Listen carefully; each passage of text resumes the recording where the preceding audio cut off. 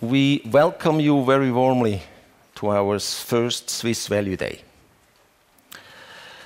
When we actually, 4 years ago, started with a Natural Resources Day within SIA, we had such a nice story, in other words, success, to convince people that things are maybe not only going one direction. Last autumn, we decided to do something similar with the value style. And it didn't take us long to convince the partners of BWM to actually convince that we should do it together. Because to be frank, BWM started in 1997, which was before us because we started in 2002. And therefore we thought, why not join forces at the point in time where nobody looking at the theme at all. Since then, things have slightly changed, and we thought it's maybe worth looking at that. Don't be scared, you see cameras in the room. So the first part until the coffee break at 10:30 will be recorded.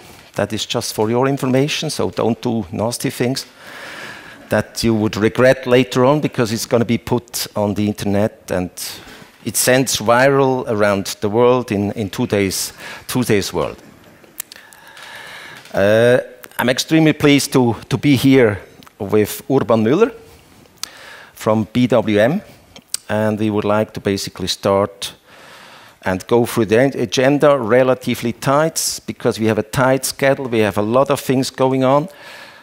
Our target is to have a coffee break at 10:30, that's the most important goal, and then finally the lunch at 1 o'clock. Now, I don't want to wait or keep you waiting much longer. I would just like to stage the floor a little bit. I wanted to show you this picture. What you see here is actually MSCI growth relative to value since 1974, more or less almost 50 years. This Matterhorn here was a TMT bubble for the one of you that are old enough to remember that, but if I'm looking in the room, not a lot of you have experienced that. And we were now climbing the Mount Everest. Looking at it differently, just first-class statistic, just focusing on the last 20 years, mean ±2 standard deviation bands. In the year 2000, we were at 1.8 standard deviation. You know how high we were? It's standing there. 5 sigma. 5 standard deviation away from the mean. In the insurance world, it would mean it's an event that occurs only once every 4,000 years. Now, of course, this time is different, blah, blah, blah, blah, blah, blah, blah. We think it's still worth to look at things the old way. With that, I would like to hand over to Urban to look at different regions and sectors. Thank you very much, Alex, and a warm welcome from me as well. It's great to be here. Thank you for the initiative. We really appreciate it. As Alex mentioned, I'm delving a little bit into the global universe by looking at regions first. You see, on one hand, US and then Europe, Europa in Greek and Latin, but certainly not in English. Basically, what you see here is valuations of indices. On one hand, on the left, you see the United States, and then for Europe, the valuation both of the growth indices and the value indices. And what's interesting isn't so much that there's a gap in both regions. You've seen that from the global picture that Alex drew. What's interesting is that the picture deviates to some degree. Valuations for growth are still fairly high in both regions, but historically, on an absolute level, you can see that the PE ratio in the US for value is fairly high to its own history. It's low relative to growth. Whereas in Europe, interestingly, the valuation of value is somewhat average or below average, and that's versus its own history, and it's quite far away from growth. So not surprisingly, also from a bottom-up perspective, when we went fishing and are going fishing for value opportunities, we quite often land in Europe. Now, in terms of growth, what's interesting in the US is that from our perspective, there's quite a way to go in terms of correction. This picture looks at growth expectations from analysts. It's an aggregated number. It's the expected change in growth in the future on aggregate here for the MSCI Growth Index. And fascinatingly, what you can see is that still this is at the end of April, which is not that long ago, analysts in aggregate were expecting growth in the US to continue at a pace that was 1.1 standard deviations above the historic mean, which for this particular data set goes back to 1996. So even in April, analysts were still very optimistic in terms of how growth prospects might look like. We beg to differ. You might have your own view. It's an interesting picture, we think. Now, this one looks at valuation on a sector-specific basis. It takes a little bit of explaining, so let me try and do that. Effectively, the bars show the ratio of valuation of expensive to cheap stocks. The way expensive is defined as the top third most expensive companies in each sector. So that's the expensive part. And then that's divided by the valuation as expressed by price to fair value of cheap, in this case, the bottom third or tertile. And that's a ratio across the whole universe. Typically, growth is valued about 3 times more than value, as on this particular metric. And then what you can see, we show the median for each one of these sectors, which is usually just below 3. And then there's a range. This is 90% of the observations within each sector going back to 1990. That's the bars. So that's the historic picture for each sector as to how valuation ratios have varied over time. And then the most interesting point from my point of view, the orange diamonds are effectively where we are today. So it's the ratio of valuation of expensive over cheap stocks in various sectors. And I find it fascinating that as at the end of March anyway, we were still in the top third of highest observations of this particular ratio. Meaning that for all of these particular sectors, there's some variations and they're of interest, but overall, across all of these sectors, you are still in the top third of valuation differences between growth and value. And so from our perspective, there's still some way to go. And with that, I'd like to hand back to Alex for a stock-specific picture. Absolutely. This is a chart that I like a lot. It's actually done 2 years ago for the Swiss Fund Fair. And I actually plotted here, on one hand, the share price of Netflix, and on the other hand, the earnings of Netflix and the expected earnings. And 2 years ago, I stated at the fund fair, at our presentation, Netflix is priced for perfection. You have to look 2 years out, and it's traded at the 40 multiple, 2 years out. So it actually assumes that the company grows 25 to 30% over the next 10 years. If you do that, Netflix almost owns the world. I mean, it's incredible. And you know, if you have been long enough in the industry, you have seen that already once, at least. In my case, it's only once. Now, if you look at the same chart today, it looks like that. What's fascinating is the fact that you still have the earnings expectation from the analysts still quite growing. Now, I contrasted that Netflix chart with a company called Tech Resources, which is in the mining space. 2 years ago, you could basically buy the share within the earnings floor. And nobody was interested. People were hating mining. They said, it's a devil. That's the chart today. And what's even more fascinating, look at the earnings expectation of the analysts. And how can earnings go down if we are running into a shortage of some of the metals they are producing? to us it's very interesting, and that should have staged the floor and keep you interested and motivated, hopefully for the next presenter, because I'm now going to switch our presentation to the one of Georg von Wyss. And I'm extremely pleased that he accepted my invitation to be a co-host of this event. Floor is yours. I think I don't need to introduce Georg von Wyss. I mean, he has been in there a founding partner of BWM. And yeah, I think in Switzerland everybody knows him anyhow. I hope that's a good thing. Well, I'm going to do the boring part. Thank you very much for coming here and toughing it out for the next 15 minutes. I'm going to show you a little bit about, give you some basics on value investing. And that's all about intrinsic value and discounts. Those are the two concepts that at the end of the day are what separate us from other investment styles. So let's do a little review of the basics. Every company has an intrinsic value. I'll get to that in a second, what exactly that means. That intrinsic value, if it's a good company, will go up over time. And then share prices will fluctuate around the intrinsic value. Now, normally, share prices are on the intrinsic value. If the market is working well, then the stock price will reflect the value of the company.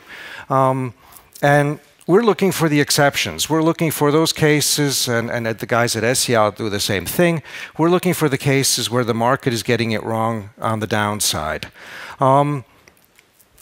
So the idea, of course, is we not only profit from the increase in the intrinsic value, but we also click too fast. But we also make money because the market closes that valuation gap over time. So we have two effects going for us: value creation plus, in a sense, the efficiency of the market reasserting itself. And that's the key. We think that the markets are weakly efficient. We think that the markets get it right most of the time for most stocks, but sometimes they mess up, sometimes they get it wrong, and that's where we get interested in the company. So how do we determine intrinsic value? Well, the way the process works in a very brief way is you first look at a company and you have a rough idea of what it's worth. If you tell me it's trading at 30 times earnings, it's got net debt to EBITDA of 6 times, and it's growing 3%, I'm probably not interested. But if you say that it's growing at 3%, it's got net cash, and it's trading at 8 times earnings, then I'm very interested. So you have a rough idea of what it might be worth just based on a few numbers. And you start looking at the company. That means you capture all the historical data, and we just do the normal everyday thing that securities analysts do, the way we learned it in financial statement analysis. So you look at the past to try to figure out where the company makes money, how it makes money, with the idea, of course, that you try to model the future on that basis. But at that point, you just have a lot of numbers. And to put those into context, to round out the picture, to make the numbers tell a story, not in the sense of a story that a broker will try to sell you something exciting, but just to give them life, if you will, you need to talk to the company, you need to talk to competitors, you talk to former employees. We do all of that to try and get a rounded picture of the company and whether or not our model for the future is actually right, and whether our estimate of the intrinsic value is right. So then we have the intrinsic value estimate. Now, the basis of it is to look ahead 3 years in our case. So we say in 3 years, the company is back into a normal situation. Most of the time, when we look at a company today, it's not normal. Something is weighing on the share price. Maybe it's a recession or the threat of a recession, depressing expectations, or whatever it might be. So you look through that and you say, okay, under normal circumstances, the company will earn X. And then we also assume that in 3 years, the company will have a normal multiple, that the market will value it correctly. That gives you a fair value in 3 years. You discount that back to today, and then you have the estimate of intrinsic value at BWM. Of course, we also check that with a discounted cash flow analysis, which is essentially doing the same kind of thing with a different tool. So if you take one one word away from our presentation is normalization. We assume normalization in everything to get to the intrinsic value. And it turns out the intrinsic value is usually pretty close to takeover values. When our companies get bought out, which happens once in a while, it's usually at a price that's not too far from where we think the intrinsic value lies. And so it's also the private market value. So we're doing the same kind of work that an investment banker will do for a company when it's trying to make an acquisition, or private equity people do when they're looking for targets. Once we have the intrinsic value, we try to buy at a 40% discount to the intrinsic value, which is our slogan, 60 cents on the dollar, which I stole from my old boss, Michael Price at Mutual Series. That gives us the margin of safety against mistakes, bad luck, all those kinds of things, and it gives us the additional expected return. And then we're quite primitive when it comes to buying and selling. If the company reaches the intrinsic value, we'll sell. If if the company has gotten very large in the portfolio, but it's the only one that's not so undervalued, but we have a better idea, we might switch or shave the position. But basically, the key question every day when you're deciding whether to buy or sell is what's it worth? What's the intrinsic value? That's another thing Michael Price used to do. He'd say, what's it worth? But that's really what it's all about. And of course, over time, we'll monitor the intrinsic values and adjust them as necessary. So that's most of what we do as analysts during the day then, is updating ourselves on our companies and seeing if our estimates are correct. Now, I'm going to smudge the picture a little bit. Now, I've been talking about the intrinsic value as one number, one specific number, but of course it's not. It's a range of numbers, because you have risks. For example, we might have a recession. Nobody knows yet if we're going to have a recession in the next 12 to 18 months, but we might. So it's stupid not to reflect that in your valuation, to value the company as if we have a recession. That usually means we lose a year to year and a half of earnings or cash flow in a very cyclical company. Then we have problems in China. We're deeply worried by the supply chain implications of the Chinese lockdowns, these rolling lockdowns that they keep having. We don't really know how to model it, but we have to take it into account in some way. We have to keep it in the back of our minds. It's a known unknown. That's a worry. And then, of course, a biggest risk is always financial leverage in the United States that can lead to companies going to zero from an investor's perspective because of Chapter 11. In Europe, we're in a better position because companies will do rights issues, so you have to take the risk of dilution into account. But in both cases, you always want to keep this in mind. In our case, we try to eliminate it from what we need to worry about by just saying we don't buy companies that are very leveraged. In the end, you end up with a few companies that are leveraged anyway, because they leverage themselves while you own them. We have a case like that for SIA right now, which bought something and then the market fell apart and now they're leveraged. They have to get out of their debt situation, but we're grateful that we bought it when it was not leveraged. So financial leverage is a risk that we're very aware of, and we try to just avoid companies where it's a real problem. Well, but there are opportunities. Let's not be too negative. Sometimes companies have new products. AGFA, which we've held forever, has developed the membrane for electrolyzing green hydrogen. So if anybody wants to make green hydrogen in this room, they have to go buy the membranes from AGFA. And that's going to be a growing market over the next 20 years as we decarbonize. It's not really reflected in the stock price because it's very hard to estimate how much that business is going to be worth. But it's worth something. Then we've got corporate action. ProSieben Sat.1 is, of course, the TV station, but they also have an enormous portfolio of joint ventures and websites and things like that. Parship, eHarmony are two dating websites. There's some e-commerce websites in there. Sometimes they sell some of that, and that crystallizes the value. Then you've got consumer tastes can change. If you buy a company like Fossil, which has, at the moment, is suffering from, as we'll hear later on today, is suffering from the fact that people aren't buying as many fashion watches. Well, gosh, they were in fashion once, maybe they'll be in fashion again. It's not something to discount completely. And then we've got legal wins. Things that are very hard to estimate, but AirCap, which we also own, has written off all of its airplanes in Russia because it can't repossess them. But it also has lodged claims with the insurance companies. So now they're going to fight for the next few years about how much to pay out. Our valuation assumes they get zero. So if they get anything at all, that raises their intrinsic value. So even if these options are out of the money, we want to take them into account because they still have value, and that gives us, and never forget that companies sometimes have more upside than we think. Let me give you a specific example. This is Krones. It's a position that we essentially have sold. Here you see over time our estimate of the intrinsic value. And you see how in 2020, as COVID hits, we reduce it because we become more careful about prospects in general. Everybody does this, right?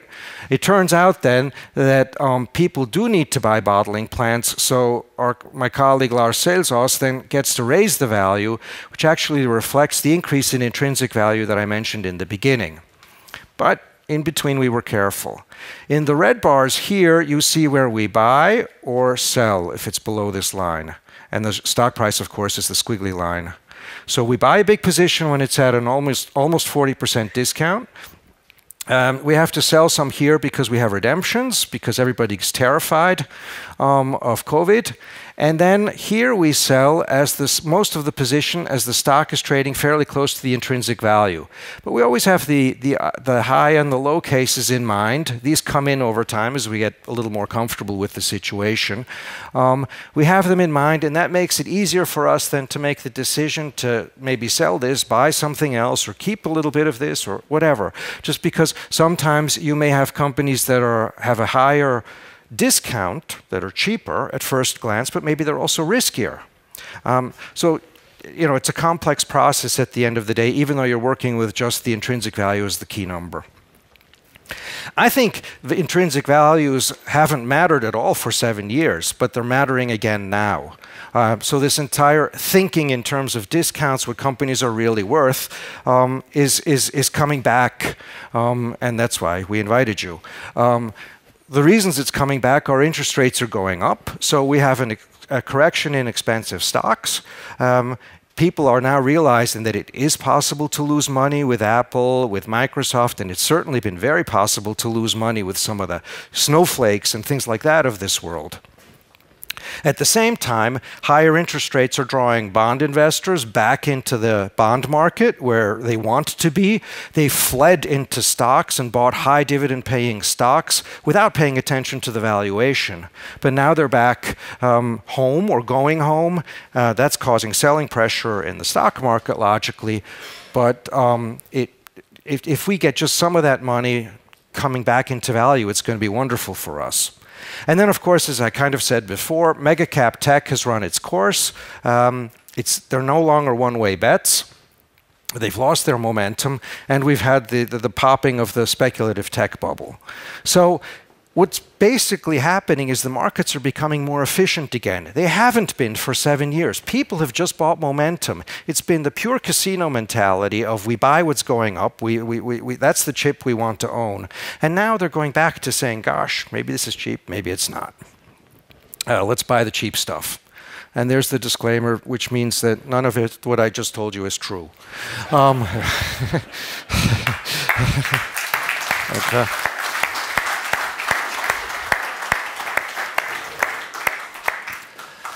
We will do the Q&A session after fire chat because we'll have the speakers up here and then you can actually shoot all the kind of questions you have for them. With that, I would like to ask Marcos Hernandez on the stage. Marcos is our CIO and he's a partner at SIA and he's with us since 2007. He has been at Merrill Lynch for many, many years as a sell-side analyst. Before he managed an internal value fund on the trading floor with Nostra Money of Merrill Lynch. Floor is yours. Thank you, Alex. Thank you. Okay, thanks for coming. It's very happy to have all of you here. I'm going to start with a little bit historic recap on value investing. So it's not really kind of something that you can study in the university, but value basically starts in the beginning of the 20th century, 1920s, 1930s. So one of the leading intellectuals there was Benjamin Graham, money manager over there, and also professor in the university.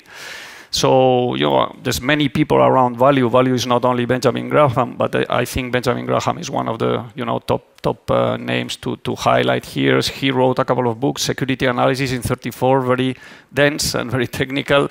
In The Intelligent Investor near 1950, which is much easy to read and very recommended to read. And he states everything that we're using now, intrinsic values, margin of safety, and how to deal through the financial statements. Many people have followed this school. So Buffett was an alumni of Graham, Charlie Munger, Walter Schloss, Brown, Tweedy Brown, Julian Robertson, Greenblatt, even there's a Spanish famous Paramés. All these guys and many other that I'm missing here have been following the value school.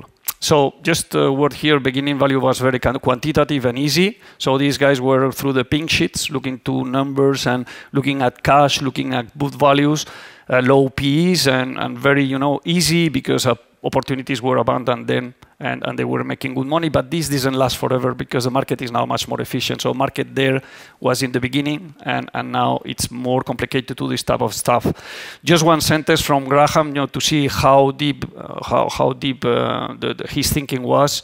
In the short term, the market is a voting machine, momentum, and in the long run, it's a weighting machine. So really, in the long term, what counts is cash flow and prospects, how strong the company is. Second message for me, value works. So I've been able to go to the MSCI World Value. So this is an index built by these guys. This index only starts in 75, so I couldn't go earlier. But if you take 50 years, it's a 9% annual growth. So value works. It's a 9% per year is a good performance. If you take longer data and you look at the market globally, the market does 6-7%. Since the beginning. So the global market, global equities, you can expect 6-7% per year. This is natural because it's close to GDP, nominal GDP growth. You cannot really grow much more than what the world grows. And very long-term trends, sorry. So 20 years of value cycle, 74 to 97 more or less, with 2 points of outperformance versus growth, 2 points per year, which is a lot.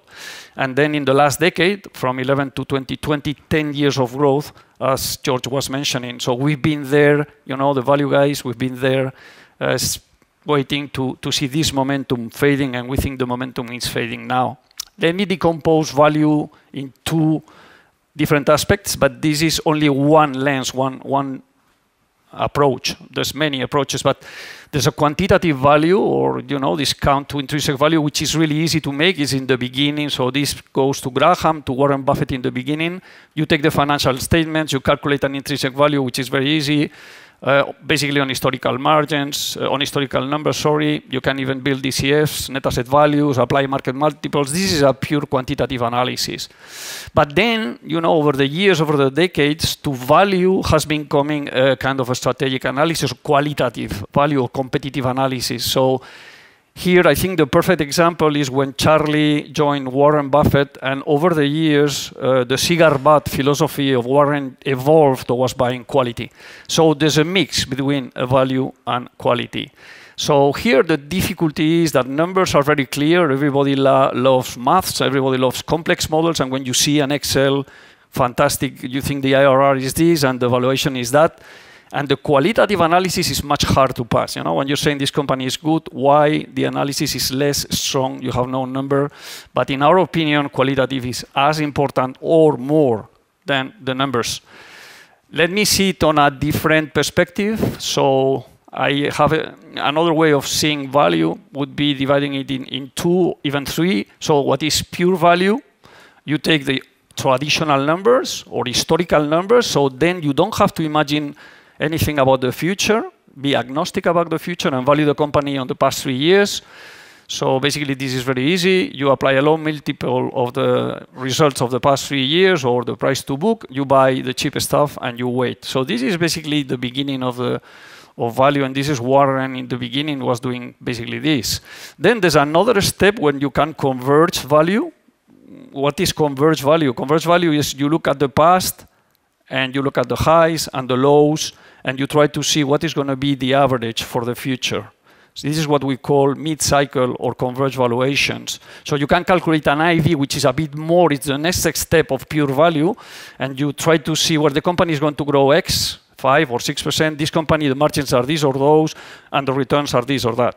And then you can even do a quant. So if you are, you know, an IT competitive guy, you can model pure value and you can model normalize and converge value, because all of these are numbers. Even converge value, you can take the past and you can calculate the average and do the future, and a machine can do it. So this is kind of the traditional, in our opinion, value investing. And this is what we think is the final step, is our makes difference between SIA and other value guys, is that we add a strategic layer to this value concept. So we analyze a sector, competition, entry barriers, historical returns. We have been able to even to find regime changes. So when you find a sector which is returning very low returns, and then something happens like concentration, the sector changes, and then returns move up. This is the way to make really big money. Find sectors that are changing, also to lose money. To find sectors that are changing the regime. We discard, we really don't touch weak business models. We learned this in 2008, 2009. So we don't want bad businesses because they have a lot of negative options that end up materializing. And there's a big misconception in our opinion. So obviously we buy good businesses, and the big misconception for us is the neat split between growth and value. There's a clear overlap in growth and value. So we value companies assuming this or that growth, and we buy at a discount, but we also can buy growth companies. We have Visa in our portfolio, and Visa is a growth company, but this growth is very visible. So we are able to pay higher multiple, and for us, is a discount to intrinsic value.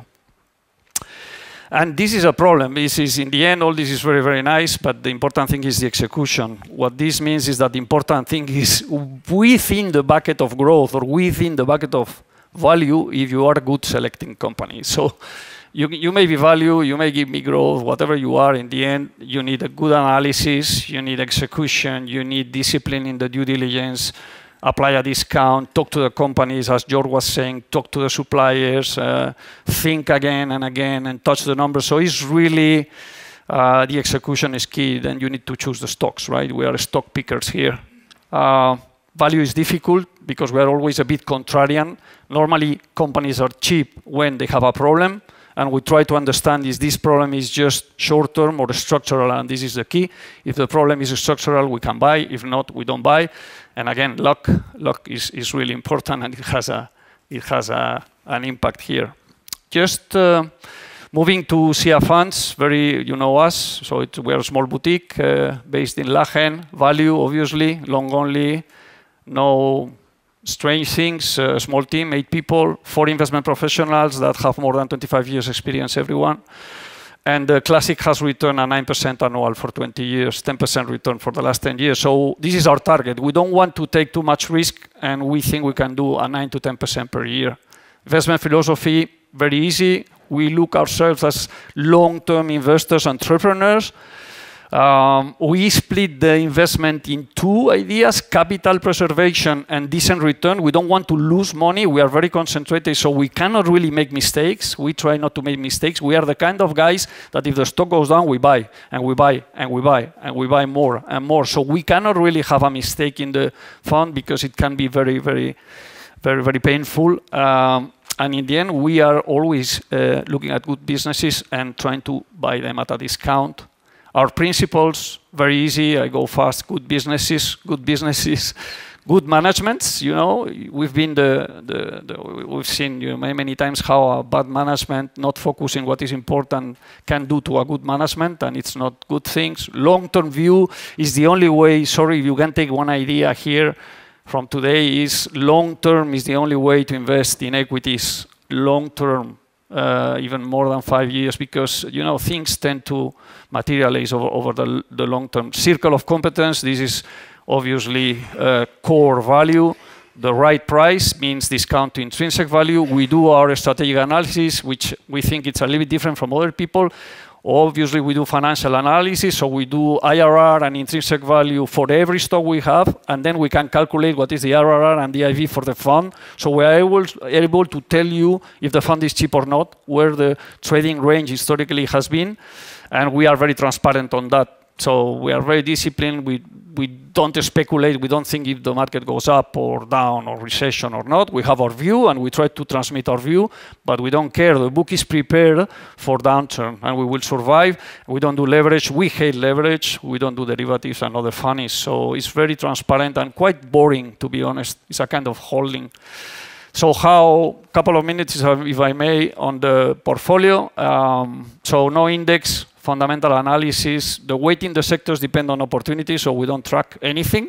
We are fully invested and very concentrated, 30, 35 companies in the classic. And basically, we don't change that much, but we are very diversified by currencies, by geographies, by businesses. So even if we have only 30 companies, if you look through the companies, we have maybe 10 or 15 different sectors. And this is a bit different, SIA, from other people in value, is the way we build the portfolio, which we want to be very, very resilient and cross recessions. So for us, category 1 is risk-free. Category 1 companies are kind of risk-free. Nestlé, Unilever, McDonald's, Coca-Cola. You build a basket of this one, and it's easy to calculate what is the return. If they have no problem, normally they trade at an 8% return, which is dividend yield plus growth, more or less, okay? And to that, we add layers of discount. So category 2 would be very solid companies like Salmon Farming or Devro that we will present today. These are potentially Nestlé's, but on a second level, we ask for a 12% entry. Then we go to category 3 of risk, which would be cyclicals. We want 14% return to buy. This means buying below 10 times earnings. Category 2 would be buying below 15. Category 1 would be buying below 20, more or less, okay? And then category 4 is high risk, and here we want to double. Normally, we never have more than 10% in categories 4 because risk is something that the quant guys will tell you that they can value. Risk cannot be valued, okay? Because if tomorrow the government puts a tax on oil, I mean, nobody can value that ahead of time. Very important, the watch list. We come across many ideas every day. Brokers, friends, everybody's giving us ideas.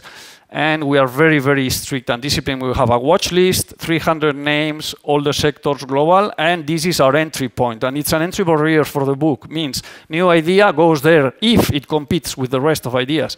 If we like the sector, if we like the idea, it goes there. And then we follow this thing for, I don't know, 1 quarter, 2 quarters, depending, because we are very experienced people. Some of the companies, we know them for ages, but it goes there. Any new thing goes there because new things are risk. So risk goes to the watch list. We need to, look the quarterlies, hear the management, talk to everybody before having an opinion, and maybe we miss opportunities there.